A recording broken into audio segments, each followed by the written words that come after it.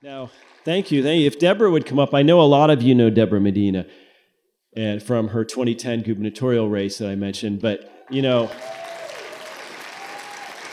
I mean, what can you say about a woman who has done so many things? She was, of course, her most important achievements are, of course, nursing and being a mom, which are both exceedingly important things, but then she's run a business. She has run for governor, and like I said, gave the vile Rick Perry a run for his money, and now her and her husband Noe have a wonderful sort of farm-to-table restaurant and bistro in Wharton called Provision. So please, a round of applause for Debra. Thank you, Jeff.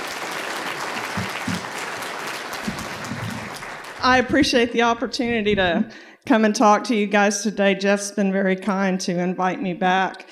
And I've often thought, I'm not sure what exactly I have to say that might be of meaning to such a distinguished audience. So I appreciate the work that y'all are doing around the country. I know that we've got people here from Texas, but also from all around the United States. And I think as much as I've tried to step away, there is no stepping away. I appreciated some comments that we heard from Ron Paul recently where he talked about how important it is to continue to reach the remnant. And maybe that's our job today. And as you look around the room, network with the folks in this room. Jeff asked me to talk about the unfair media experience during the gubernatorial race. That's been almost a decade ago. And I think we have to start by saying the media is always unfair. It's always going to be unfair. It's unfair to everyone. And it's not our friend, and it's never going to be our friend. So our challenge is really to look at how we interact with one another and how we continue to perpetuate this message of liberty and fan that flame. And I've got to come back to the thing, you know, most of what I believe about the proper role of government, I've got to attribute to sitting under the tutelage of Congressman Paul for years. And I think most of you in this room would find that to be true, but his challenge was always to study, to learn. In that context, I met a man from Northeast Texas named David Simpson, and we had the privilege of working together for a number of years, and David served 2 terms in the Texas House, and David quoted David Crockett, and he said, always be sure you're right and press ahead. Always be sure you're right and go ahead. And I think the thing that grieves me most often is when I look to my right and my left and I see my friends championing things that are wrong. Do you know the difference between policies that promote a free and prosperous society and those that destroy it? Are you sure that that thing you're trying to get attention for is the right way to move to protect your society and to give it the opportunity to be prosperous? Or are you out there championing things that will destroy it? And so often, our friends, we were having a discussion at our table about the right and the left. I said, forget about the left, fix the right. Fix the right. We have people in this state and in this country that we are applauding, and they are destroying us because we don't know what it takes to create and promote and protect a free market and a free society. We don't know the difference. Crockett, be sure you're right, and then go ahead. And so in 2009, I got a call from a friend of mine who happens to be here today. I'm not sure, Margie, if I should still call you friend after all you put me through. But Margie said, Debra, we got to have somebody to run for governor. And I thought, man, I'm just a farm girl. You know, I don't have any business on that stage. But as history would have it, and I think that's where we are today. We don't know how many are in this remnant that are one day going to have that opportunity to continue to carry that message. And that was really all that we were able to do was carry a message, and it got some attention. But as we begin to consider, and as my family and I begin to consider for several months, should we undertake this task, I began to focus on what do I know about the state and leading the state, and our campaign had 3 primary issues: property rights, gun rights, and sound money. And if we fast forward that, there are things that are happening today in this state as a direct result of that work. But gosh, I traveled all around Texas and met with some of that private media. Jeff, as you talk about, the big legacy media is a privately owned company.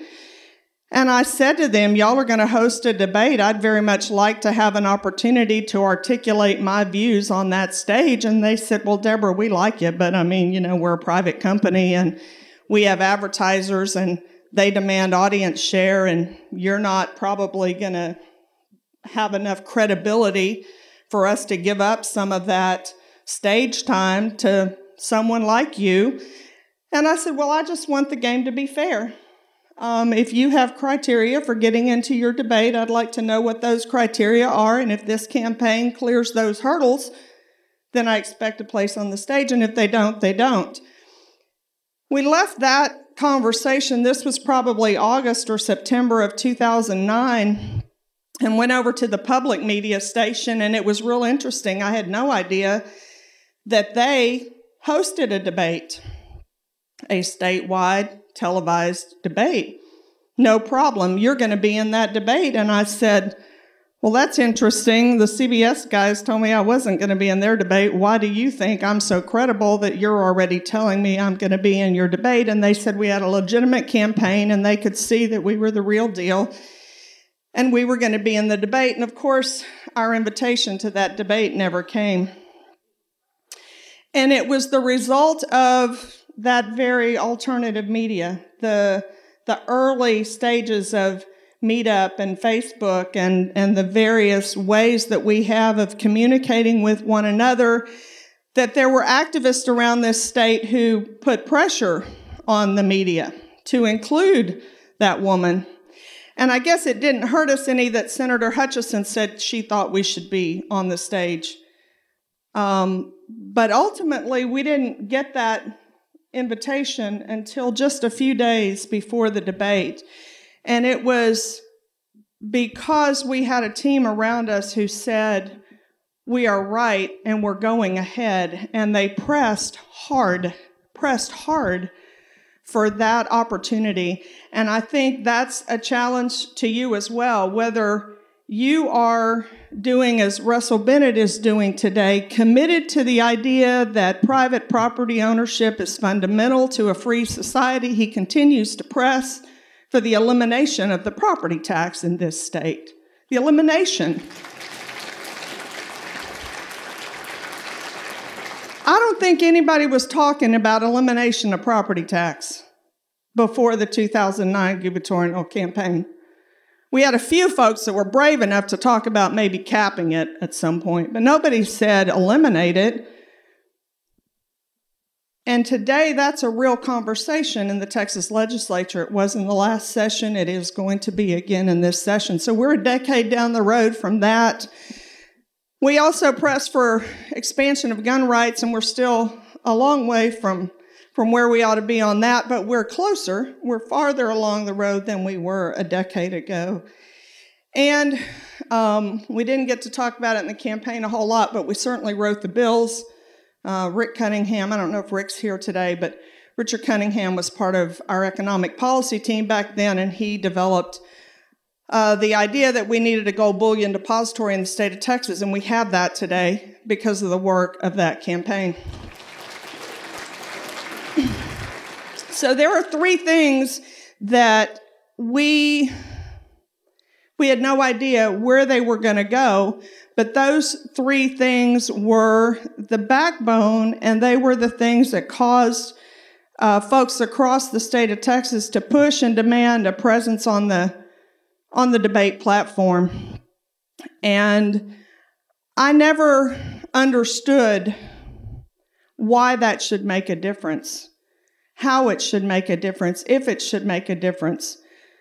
Certainly our ability to communicate in the movement of people who are concerned about true limited government and true liberty has to be undergirded by the support of the alternative media, because the legacy media doesn't get it, and they are not our friend, and they are not here to help us. They're here to control us. It is that alternative that earned us finally that place. Maybe it is that alternative that helps our friend on the Furry Network continue to have an opportunity to use that platform. The people who had worked in politics, and I had not really, I'd worked at the local level, but I didn't have any real understanding of what it meant to be on legacy media and what difference that made until that first debate.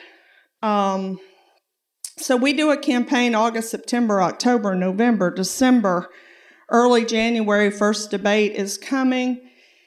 And consultants are telling me, you're never going to do well in the election unless you can get on the debate stage. And it doesn't look like that's going to happen in a week or 10 days before we get notice that, in fact, you are. And now, be sure you're right takes on a whole new meaning, right? Now, oh my gosh, how am I going to get on a stage with a man who has been the governor of the state of Texas for over a decade, who spent his entire adult life with access to public policy and resources that I've never even been close to? How am I going to debate that individual? How am I going to stand against a Senator Kay Bailey Hutchison, who before she became a long-term U.S. Senator was the treasurer of the state of Texas, was a political reporter, had spent a lifetime in public service? How am I going to debate that? And my biggest concern probably wasn't embarrassing myself, but in stumbling for those people who had courageously championed the ideas that we were championing in that race, taking the unpopular stand in front of their local media and in front of their local political leadership to say, these are the things the right is not doing right, and we have got to work on this, and those are the ideas that we want to see discussed. Get up on that stage. And Penny Freeman, who was working with me at the time, had to pull back some of those politicos, if you will, that were around me and say, leave her alone. She'll be okay. And I took time to study. Please, God, help me be sure that what's coming out of my mouth is truth, that it's right. And I walked off of the stage that night, and the man that met me said, out of the park. I'll never forget that moment. He said, out of the park. And I said, he was real tall. And I said, who? Who hit it out of the park? And he said, you did. And I thought, really? Really? We raised more money that night, from the end of the debate to midnight, than we had raised in the prior 9 months combined. It's that important that you have access. It's incredible to me that you can travel all over the state. You are but a drop in the bucket. And when you're just talking to one another, there's a whole world out there that's not hearing that message. So as much as we feed each other in the alternative, we have got to be courageous enough to go ahead and get on the stage with truth.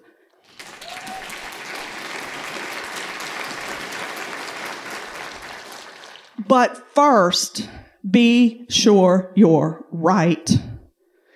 You cannot study and listen to and be influenced by that media that is working to control you. You have got to go back and study and test your ideas and be sure that they're right. And I think that's an everyday process. Every time you get up to take a position on a policy issue, to take a position in your church, in your community, with your school board, with your building inspector, with your health department inspector, you be sure you're right before you tolerate, oh my gosh, I'm not in politics, but I'm fighting the Texas Department of Health because they are wrong on what they're trying to force us to do in our business. We're not folding. I'm not giving them an inch. I'm not giving them an inch in the way I homeschooled my kids. I'm not giving them that inch. I'm fighting back. And you have the opportunity to do that. Don't buckle to those big government positions that steal your freedom. But you've got to know what they are. You've got to recognize them when they come at you, however they come at you, and pick your battles and go ahead. And go ahead, because there's a remnant that we're teaching. There's a legacy that we're leaving. And we may never be a majority, but by golly, we're doomed if we don't continue to feed the remnant. And in order to do that, we have to study. Be sure you're right and go ahead. And I encourage you to do that. I appreciate the opportunity to talk to you today. Thank you very much. Thank you, Jeff.